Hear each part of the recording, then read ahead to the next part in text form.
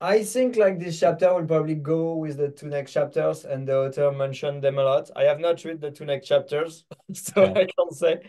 Mm. But apparently, like they should be related.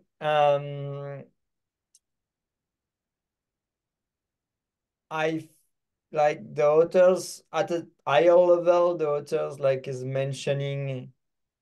Um, so R allow you this kind of meta programming, which basically mean you can program inside of the argument of a function. I mean, inside of like the expression exactly that's gonna call the function. And the authors is basically telling like it's powerful, but it can be dangerous. And he's pretty much against some of the use that have been done, which I disagree. In the tidyverse, because I think yes, it's make debugging maybe a bit harder. I 100% is behind that. Sometimes it's super tricky to debug that. But I think make if when it's made correctly, um, it's greatly enhanced the data analysis part of it.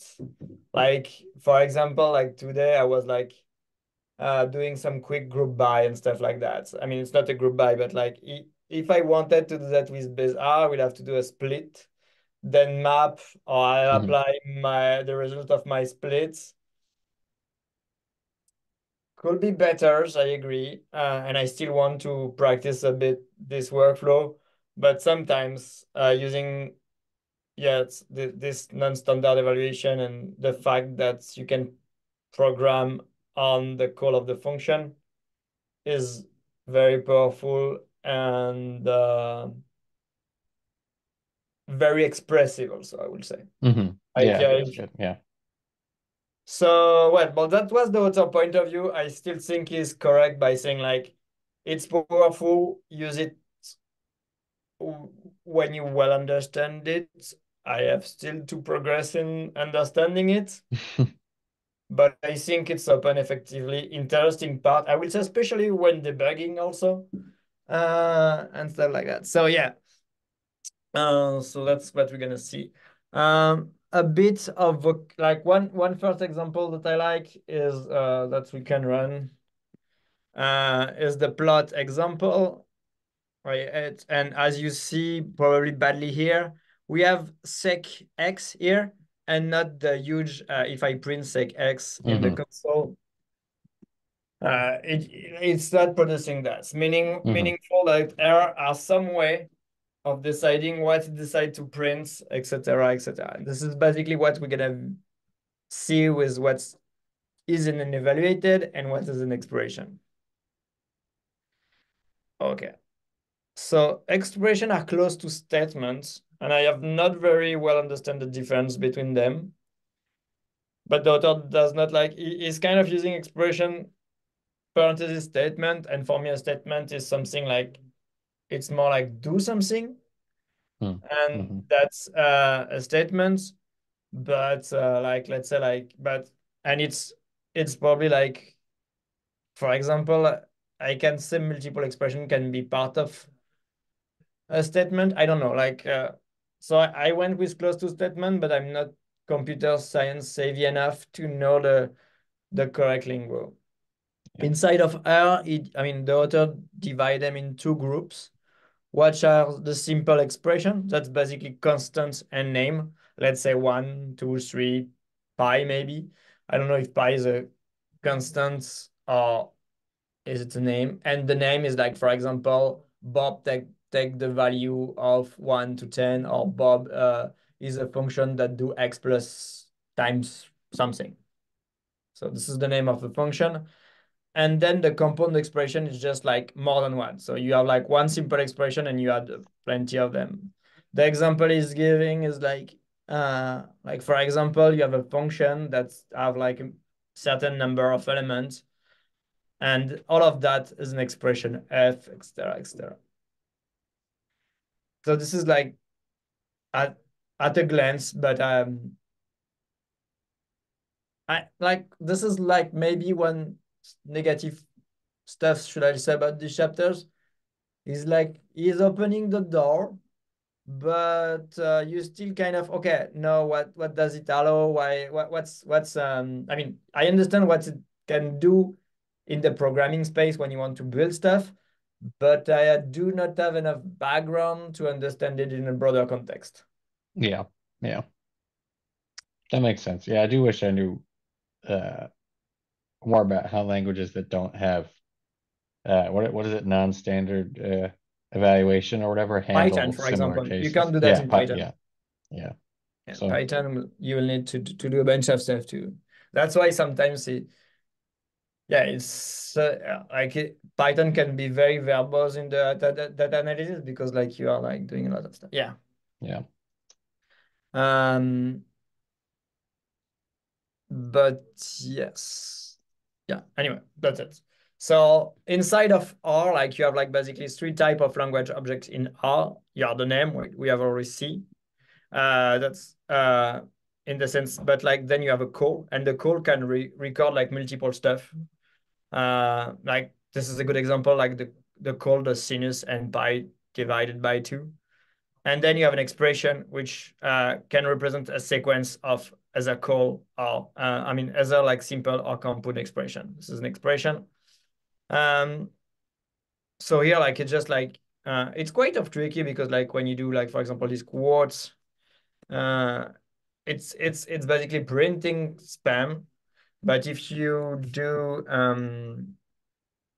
ask for like the class, well, we're gonna get the name. This is like, and if you have type of, it's a symbol, and the book like just go very fast on that. Like I think it's just a note in the Hmm. chapters, but so why this one is a symbol? Why this one is a language?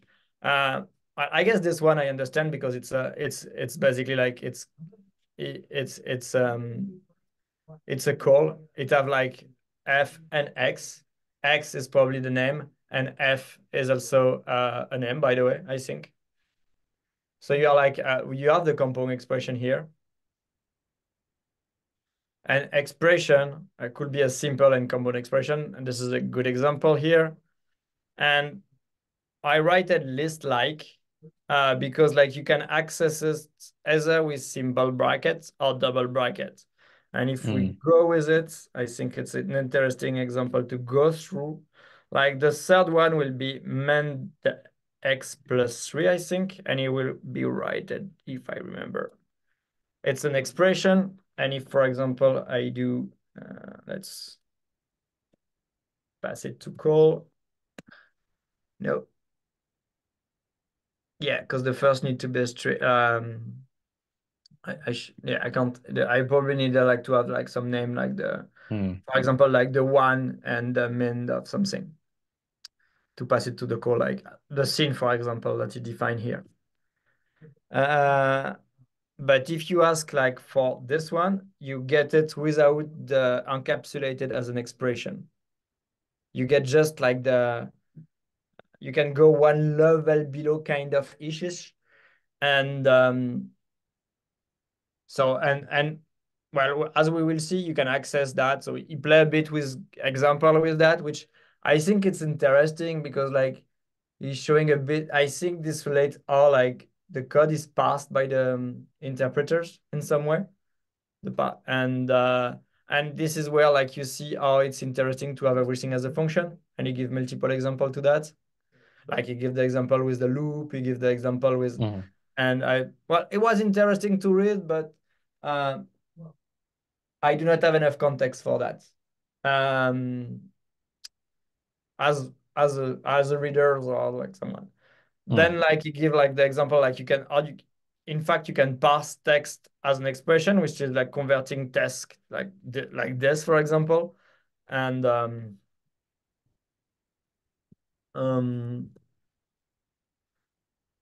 I will do a smaller test like let's see one spam SIPM whoever's and maybe no min to differentiate that. divided by 2. Yeah, to change a bit this example and maybe failed. Where's my error? Oh yeah.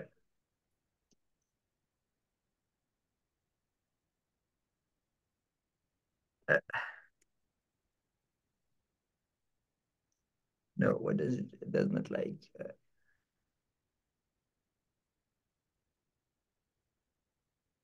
Should be text. Let's see in the book where I failed. Unexpected symbol. So why it can't be parsed? Let's see. Way to learn something. Well, parse. Oh, he can't parse. He can't parse some. I think this is the. This is it that he does not like. Oops, sorry. No. How is it formulated? Oh, because it should be like something that's meaningful. This should be possible. Yes, because one spam does not pass to any kind of error code. And so it's moved text, but the text obviously cannot be random, or I will get like an error. That's I guess I had multiple time. Uh, and and at least like and you can also like and while we are you can pass file. So I could have write that as a file and probably like and pass a probably have an argument. So instead of text, you can link to a file. And obviously that's linked to the more known function that's deepr, which is taking an expression. So for example, the body of something that's inside of the body of a function and return as a text, which is like the one like we have used. So the easy way to do that is probably using quotes. And this is deepr, sorry. And quote f the x should work. Yeah. And then we have it as you see as a string. Okay. So now you have to see a bit like how you can, I didn't mention that, but yes, if you have like a string, you can convert it as a name and the call, this is the call function, which is not to confund to the call function, which is another one. Print else. I can do that. No, I think it exists, no? Or maybe it's not. Calls, maybe? Help. Search.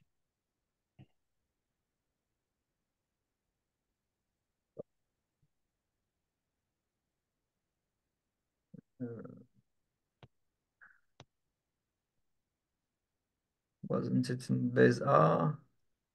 Well, I'm too lazy to find it, but yeah. Okay, so the call as combination of expressions. So if we have an expression here, as I have shown, you can use single bracket or double bracket to either go get, if I do that, easier, hack here.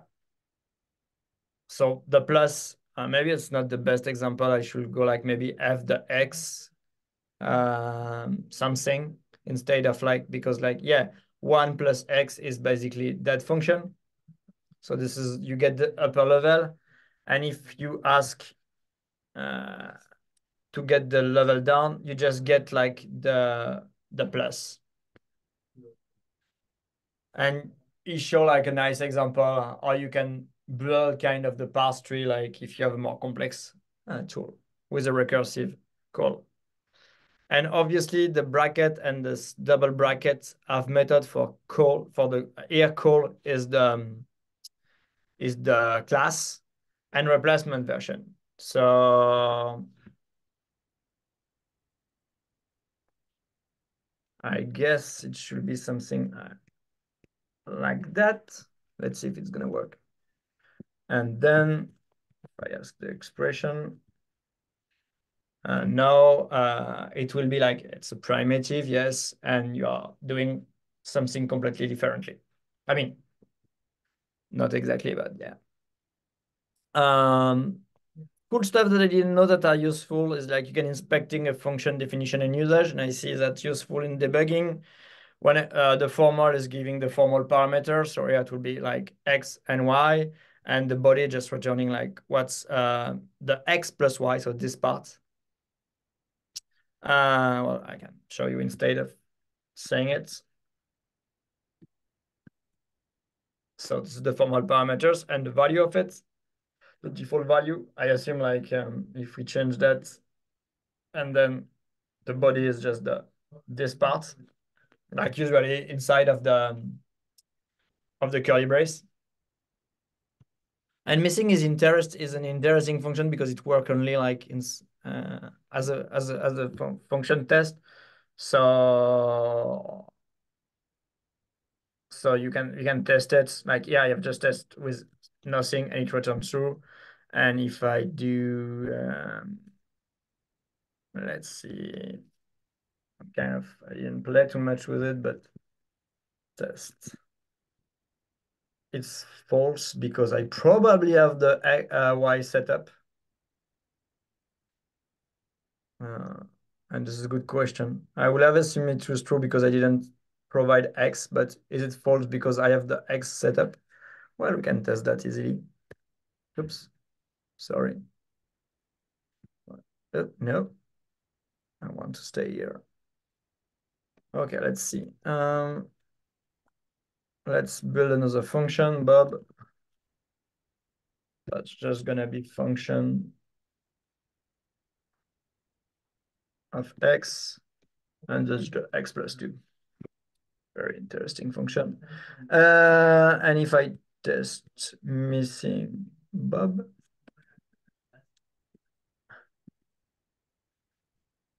it's false. Oh, I didn't understand how it missing work. Because if you do missing with empty, yes, zero argument passed. So you need it to be inside of a function to work. But then when something is missing, it's just a thing. I don't understand quite missing. No, me neither. I need to take a closer look. Yeah. Okay. Well, that was good to know. Let's do that quickly because we have a bit of time and I nearly have completed. Missing value are represented in R. Yeah, but that's missing, not the function, no? I want the function here. Oh no, it's missing. Type of n, but this is not the missing function. And missing, this is missing R long. So if I do maybe base, something like that.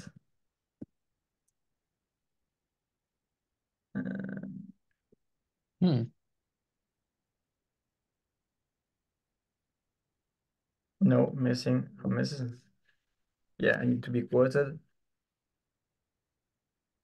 By the way, I didn't discuss that, but the author went into a long, like a huge part was like, should you load library and then like you have a code inside of library that converts the non-quoted argument to a quoted one thanks to substitute and as character. Oh, yeah, that is Uh, important. I mean, it was interesting, but yeah, and I agree with him. Like you should try to quote them, or if you don't remember to quote them, you need to add characters. But you cannot load programmatically library, which can be Yeah. okay. Can I found missing here?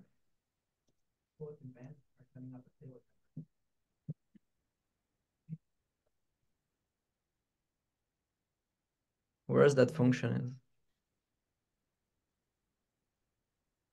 Hmm. I'll look it up on the internet. Let's see. Yeah, let's see who's better, who faster.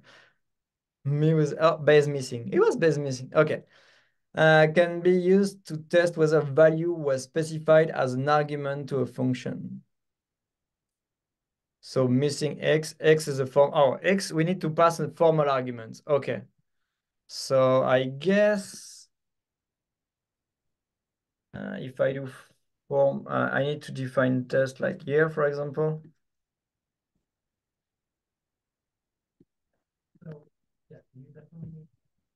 Oops. What's weird stuff you have done? And yeah, formal with an S? No, I don't remember. Yes, test. So this is giving me that. And if I do missing on that, probably not. Yeah, Mm. missing. Do you have to call it maybe inside a function? Yeah, I think you need to call it inside of a function. Yeah, But this is just like, let's see the example.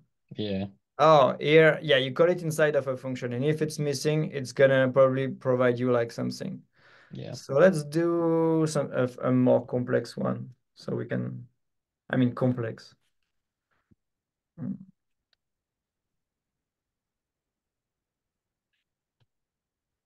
And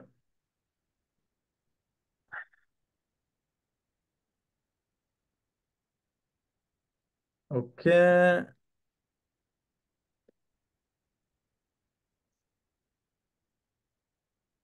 name is not perfect, but what can we do? Loaded, then test, miss. If I do y equal 1, just see. Argument 1 is missing, yes. And if I do x equal 2, for example, it should return me. But no, let's define y as 1 and see if that change something.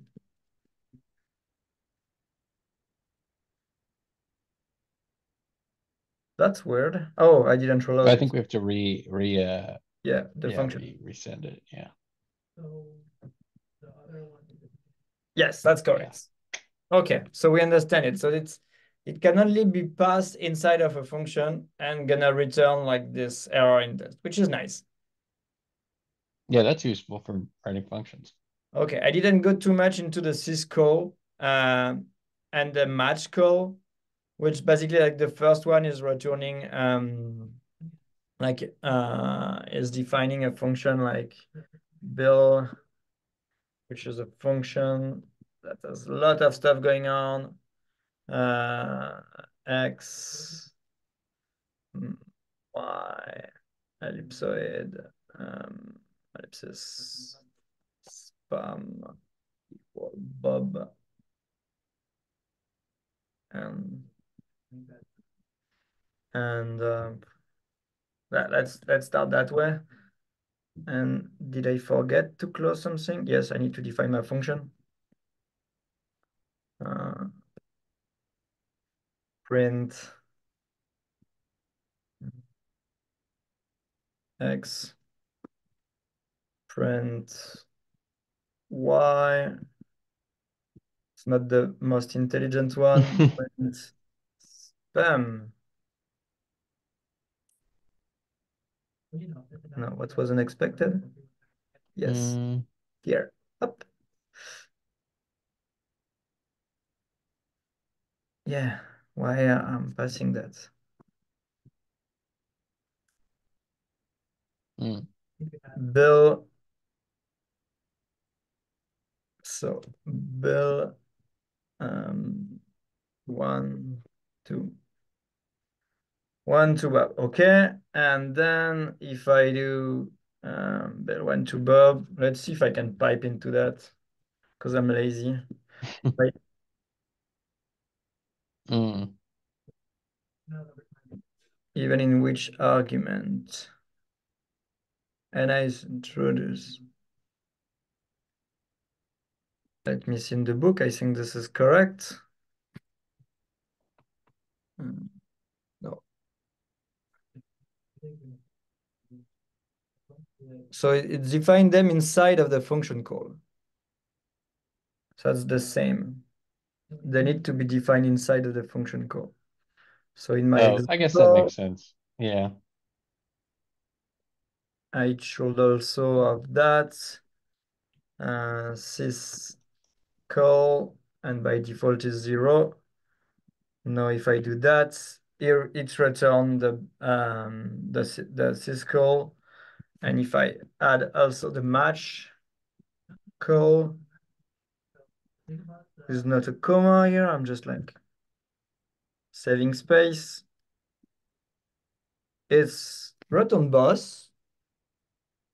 Oh yeah, because I'm returning the last one. Uh, I should print that. It start to be a bit messy.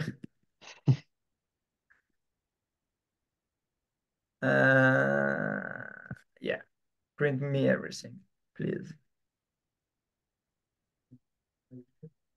And let's go back to the first one. And here it's correct. It's return with the argument.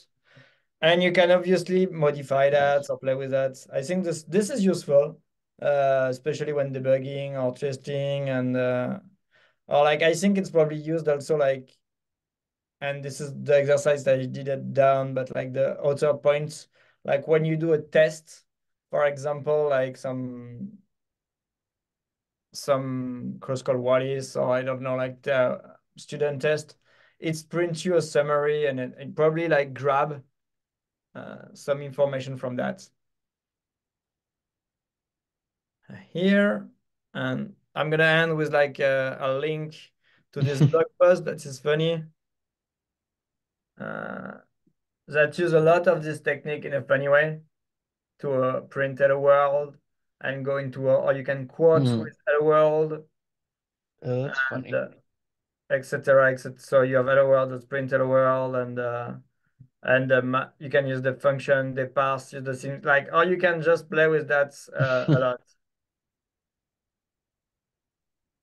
And yeah, this is interesting way of like playing with it. And I will probably do it and etc. etc. So that was it for today. I don't think we have much to discuss on that. Yeah. And we're closing and we're almost done.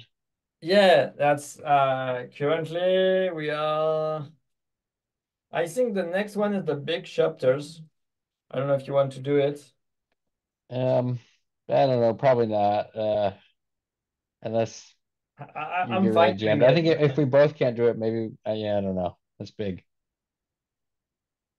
it's 30 pages, I think, 30 something. I'm fine doing it, but I would probably like it's probably like big kind of today. I'm reading it, Yeah, that taking notes. yeah, that's fine. Yeah, because I just might not have time. I think both me and Em are a little Yeah, that's time fine. squished. Yeah. But yeah,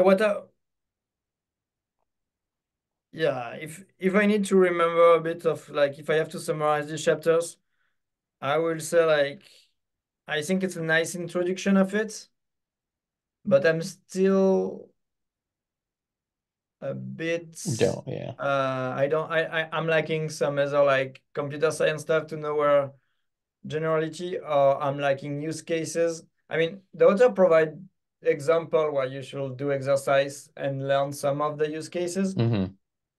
but yeah, I will see. I will see. Yeah. But it's much better than It's much. any other deep dive into R I've seen on this subject. Yeah, Um, I mean the yeah. advanced R I think is good too, Yeah. but I Yeah. would have to do that later. But Um, yeah, we are good, like nearly down, uh, and I guess in 2 weeks we can be down. And the last week, like the lazy evaluation is very small, but we can also use it like to do like a bit of recompilation of what we have learned. yeah. Yeah. Uh, I think that's a good so I idea. envision it. Yeah, that sounds good. Well, I will free you early so you can do other Uh, stuff yeah. and see you next week. Yeah. Thank you so much. No worries.